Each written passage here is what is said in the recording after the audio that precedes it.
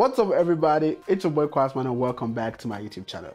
Now right before I even start today's topic, let me give a big shout out to all you new subscribers, man. Hey, believe me, you guys are making this channel a whole lot of fun. So thanks for subscribing.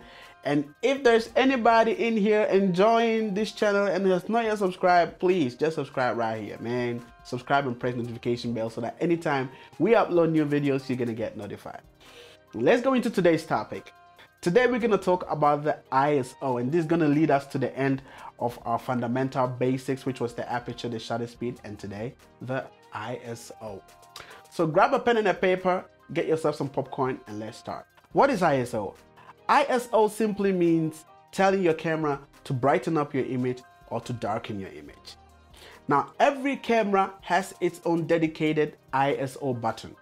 It's either, wait a minute, it's either on top here, or if you have an entry-level camera, you have it at the back here. If you press on the ISO button, you can use the dial here to set your ISO values. Now there are some ISO values that you might be familiar with, like ISO 100, ISO 400, ISO 800, 1600, 3200, and then going up to the 5200, and no matter what your camera can do. So these ISO values start from a lower value and can go higher.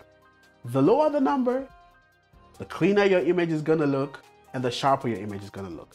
The higher the value, the more grain or the more noise you're going to introduce into the image.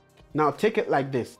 If you have a balloon and you stretch the balloon, it comes to a point you see that the details of the balloon start to lost.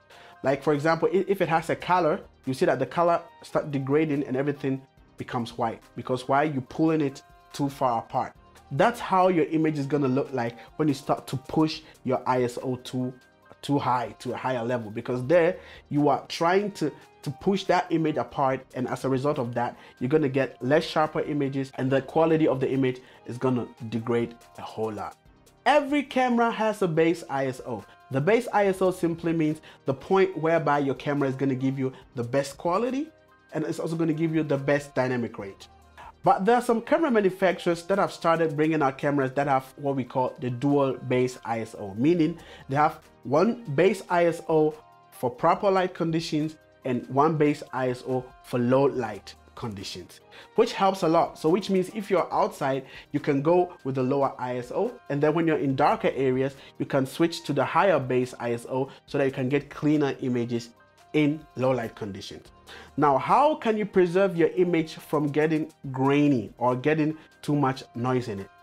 First thing, you need to make sure that you are tweaking your aperture as low as possible. So for example, if you're somebody who mainly shoots in low light, I would definitely recommend you getting a camera lens that can go or can step down to aperture value of f1.8 or lower, so that you're not going to boost your ISO in the camera too high.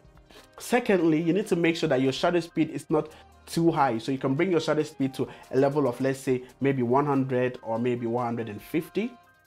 And then if you see that still your image is too dark, then you go back in and then raise your ISO a little bit, not too high. Because if you raise your ISO too high, you're going to definitely degrade the quality of your image, which we all don't want. Okay? Pretty perfect. Quick tip. When you're shooting in low light, make sure that your ISO is not going above 800. For some modern cameras, you can go up to 3200, which is okay. But believe me, if you go above a value of 800, 1600, 3200, your image is definitely gonna get some grain and you're not gonna get the best dynamic range out of your sensor. So keep your ISO as low as possible. All right, that's it for today. We've come to the end of our exposure triangle. I hope you guys learned a whole lot. If you've missed the other two series, I have them down below. Just press on the link and it's going to take you there. If not, at the end of the video, you're going to have the link in there that I can press on it and learn about the shutter speed and your aperture. Now, see you next week on our series where we're going to talk about light. So for all those who are waiting about the light series, next we're going to start to talk about light, how to set up light, how to bounce light, how to shape light. We're going to start to talk about that one. So have a nice week. If you're not yet subscribed, subscribe right here and press notification button. If the video was good, give me a thumbs up. If not, give me a thumbs down, and see you next week on this channel. Bye.